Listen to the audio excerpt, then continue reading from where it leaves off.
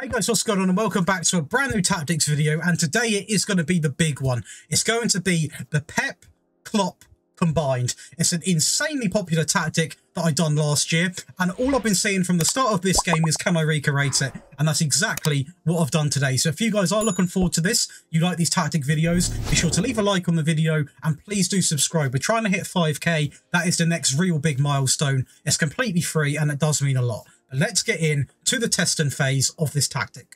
So then guys, as you can see, the first test is going to be with Liverpool. Now, we're going to start off by breaking down the results, and I'm going to have a little talk about how this tactic sort of works and exactly what you can expect. But to start with, I want to quickly make this very known that we did test with Liverpool and Manchester City only because that is the two managers combined. I didn't want to test with Barcelona, which I could have done with Pep, or I could have done with Dortmund, but it's because currently, these are the two managers are based around. I'm trying to merge both of the current clubs' play styles into one tactic. Do I think this tactic will work with any team? Yes, because it's a very popular formation that can't really go wrong, and it's got some fantastic traits. But we're going to start off then with Liverpool. Obviously, probably at the moment, you wouldn't say they're the second favourite to win the Premier League, but on this game, their team is incredible. In my opinion, probably got the best backline in the Prem. I really am very fond of Liverpool's defence on this game, especially the fullbacks. They really do suit how I like to go forward, and they're really, really good in my opinion. But we absolutely thumped this division. 103 points, 132 goal difference over Manchester City, scoring 142 goals and only conceding 10. We also managed to win the Champions League against AC Milan. We also won the FA Cup against Brentford, the Carabao Cup against United, and the Community Shield at the start of the season against Manchester City, which makes it, it's a 5-trophy season, guys. I mean, it's absolutely incredible. Roberto Firmino with 59 goals, Mo Salah with an 8.3 average rating with 47 assists, and Virgil van Dijk with the best pass completion.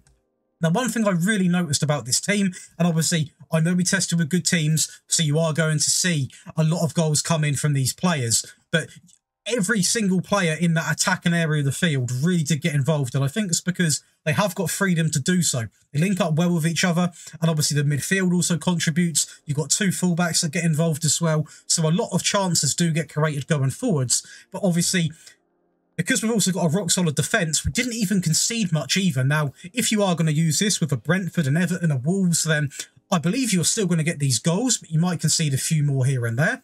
But overall, I believe this tactic can be used across the board with pretty much whatever team. We're going to go into the data hub quickly, and we're going to look at team attacking, 3.74, which is absolutely incredible for the Premier League, with nearly an 89% pass completion. Team defending, 0.26, which is one of the lowest I've actually seen in the Premier League. I believe there was one I had a 0.16, which was, I believe, in the English League 2. I remember having a ridiculous stat line, which was really, really impressive. But that was a 5 at the back, to be fair. So, I mean, overall, very happy with how this tactic sort of shapes up. Exactly the results, I mean, I literally can't argue because we've won everything, and quite convincingly as well. So, Liverpool test successfully complete. Now we're going to go over to the Pep side, and we are going to see exactly how they done. Hopefully, it's going to be the same. I'm trying to think in my head now, so there's a little pause. What team do I think is going to do better on paper? And although I've just really hyped up Liverpool's defence, Man City have got an incredible midfield and incredible attack. So I think we're going to see a very similar sort of pattern. Well then, guys, we are pretty much seeing the same sort of story. This time, we also managed to win the Premier League, we won the Champions League against Inter Milan, the FA Cup and the Community Shield.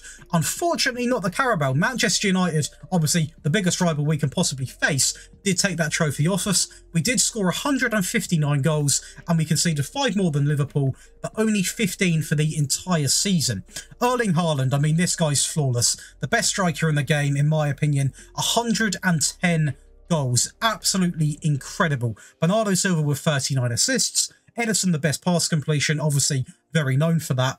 The Premier League, we made a little bit of a mockery, to be honest. Absolutely dominated Liverpool, dominated Manchester United, Newcastle. I mean, Leicester having a very off season there. I mean, they're not exactly doing the best right now, but that aside, again, I'm very, this tactic always works because you literally are combining two fantastic game styles and putting it into one. What I try and do is, the first thing I think of when I think of Pep, I think slow build-up, possession, elegant football. I think of Klopp, heavy metal, high press, in-your-face, aggressive football.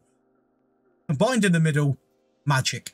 It's sometimes difficult to do, but at the end of the day, we managed to do it last FM. There was no reason why we couldn't do it on this one, and I believe we've successfully done it. We're going to go into the data hub, then team attacking, 4.18, so more goals. That is to be expected. They do have the better attack, in my opinion, purely based off Erling Haaland alone. I mean, this guy in FM is an absolute glitch. He really is. Team defending, 0.39, so still ridiculously solid. Easily under a goal a game and scoring over 4. So, and I will say that is to be expected from Man City. I know I can already see some of the comments. Seems to be a thing in the FM scene where you can upload a tactics video, and even if it's specifically made for top teams, they're still like, well, it's got to get good results. Guys, there's a big difference. You can have teams designed, you can have tactics designed for top teams, underdog teams, sub-middle teams, sub-top, whatever you want to say.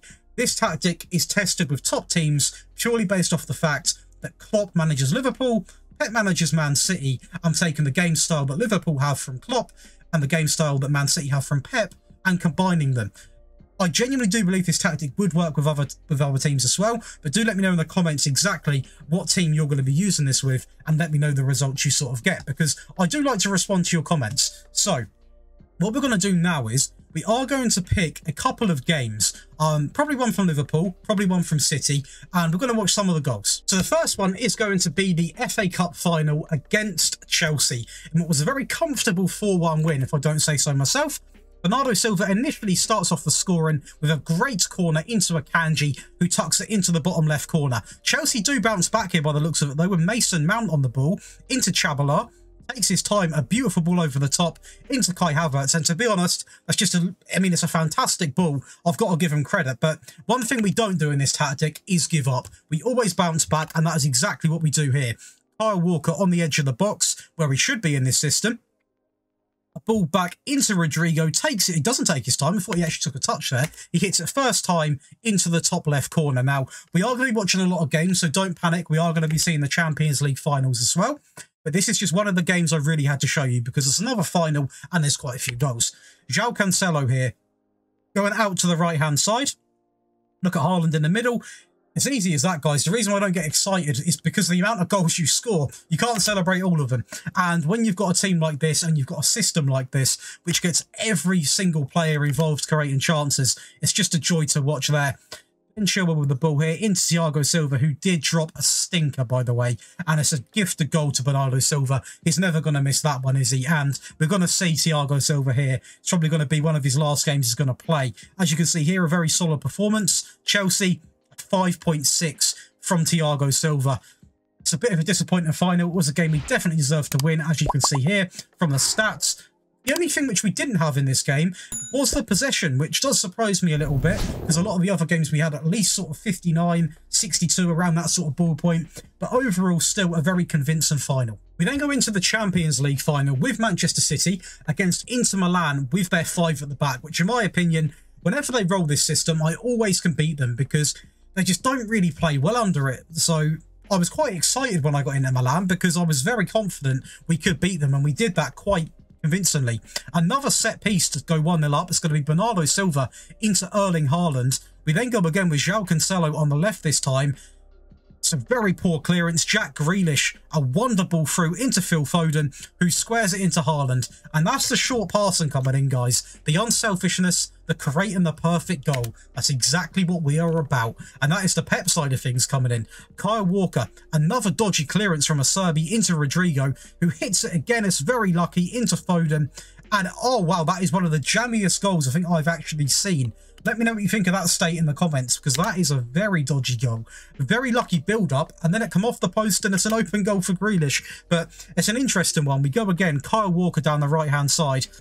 Going forward, great progress into Bernardo Silva, who hits it himself this time and tucks it into the bottom left-hand corner. And you know what? It was a game which we definitely 100% deserved to win. I mean, 3.1 XG, 23 shots, 9 on target, more possession, everything about it I'm a big fan of. And This Inter Milan team here, again, full strength side, just a 5 at the back doesn't really work for them in my opinion. Whenever I play them, I can always sort of go one up.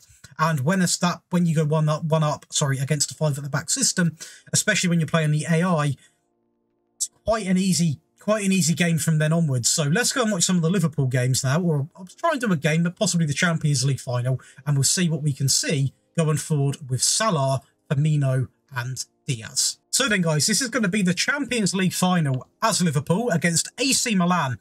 Quite funny, we actually matched up against both Milans, AC Milan, Inter Milan. This one again was quite comfortable as Milan did go down to actually 10 men at some stage in this game. We do take the lead here. Fabinho into Jordan Henderson, who drives forward and actually puts the ball over the top there into Salah, who is so clinical from that right-hand side. And that is a very easy goal to pretty much be given. Henderson had loads of space in that midfield. He could just drive and finds the ball over the top into Salah, who isn't going to miss from there. We go again then with Trent, a ball in the box into Matip, and again you've got to question the keeping. Some of these goals that are going in, the keeping is absolutely shocking. But we'll take it nevertheless. We then have Keita going into Firmino, again very lucky there. And again, I'd question the keeper again. Megan not having a great display at all there. Sort of 2 goals, which I think he could have prevented quite easily. And again, as you can see, it is going to be the link up of Diaz, Firmino, Salah, Thiago Henderson, Fabinho, Trent, Matip, Van Dijk, Robertson and Alisson. Milan side, a very good side actually. Megan, I don't know how he got a 7.9. Probably because we dominated ridiculously. So 20, they had a really poor display. We had 65% of the ball. But again, they did go full strength. No severe injuries there. Hernandez dropping an awful performance and a very convincing win. That leaves us with one more job, and that is to break down the Jurgen Guardiola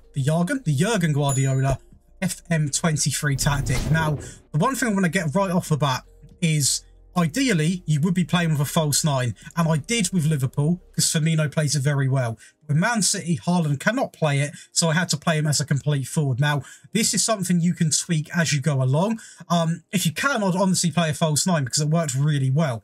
But if you like City, for example, and Haaland, who obviously you need to be playing, isn't comfortable, he's actually a 2-star in a false 9, then you can slightly adapt it for your tasting. But we're going to start off then with a positive mentality. In possession, you want to have attack and whip set to fairly wide, pass into space, overlap left and right, play out of defence, shorter on the pass and directness, a higher tempo, be more expressive, run at defence and mix crosses.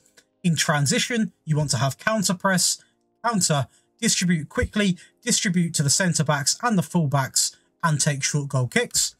Out of possession, you want a standard defensive line, a high press line of engagement, trigger presses on much more often and prevent short goalkeeper distribution, and also get stuck in. Now, what we're seeing from these sections alone is the mix of Pep and the mix of Klopp. We're seeing the intense pressing style that Klopp offers, and also the shorter passing approach that Pep offers, as well. And also the player roles are slightly more sort of set to Pep, in my opinion, because obviously the side that Klopp brings, which is in the pressing, is you can control quite easily with like the higher tempo, for example, and also the trigger press and things like that. Now, again, I know people are probably going to be thinking Klopp is known for playing a high line, but it's not doable. It is doable, but I'm not comfortable really rolling it out on FM23. I don't really like playing a high line, so that's the only thing I'd say I personally tweaked, and I would change to make it 100% more replicated, in my opinion. But overall, that is going to be everything in possession, in transition, and out of possession.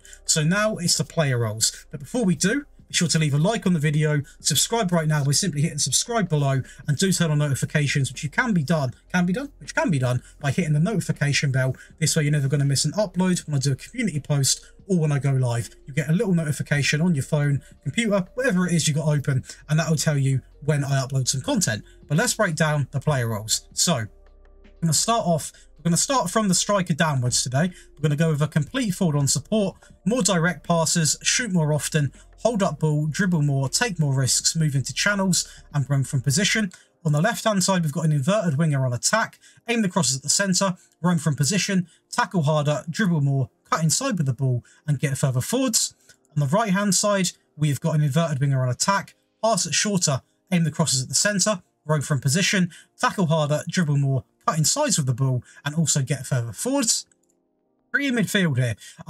We've got the anchor because it reminds me a bit of like a Fabinho role, a little bit of, you know, just the glue or the Rodri, the Fabinho, whatever you want, whatever play, you know, you prefer. That's an interesting comment. That's a good debate. Who would you have in your team? If you could pick one, Fabinho or Rodri, who are you taking? Anyway, that's a little debate. I always like to cause some type of debate in the comments. We're going to start off with a Metzala on attack, dribble more, tackle harder, take more risks, get further forward, stay wider, move into channels and roam from position. A centre mid on support, dribble less, move into channels and tackle harder. Then the anchor, which we just discussed, on defend, close down more, tackle harder, shoot less often, dribble less, take fewer risks and hold position. For the left back, we've got a wing back and automatic, cross from deep, aim the crosses at the centre, get further forwards, run wide with the ball. On the right hand side, we've got a wing back and automatic as well. Cross from deep, aim the crosses at the centre, shoot less often, get further forwards and run wide with the ball. We then have a central defender on defend, on shoot less often, dribble less and hold position. And next to him we have a ball playing defender on take more risks and hold position. And that leaves us with one last player, which is going to be a sweeper keeper on ease off tackles and take more risks. But that is going to be the Jurgen Guardiola FM23 tactic. Obviously a fantastic combination of two of the best managers in the world, all combined into one tactic for you guys. Now, you can copy it click for click, or if you want an alternative, as always, you can find this tactic on the FM Scout website, completely free to download. So I do appreciate anyone that does support by liking the video and subscribing. Although it is free, it does help the channel grow massively. That is going to be it for today, guys, and I will see you in the next one.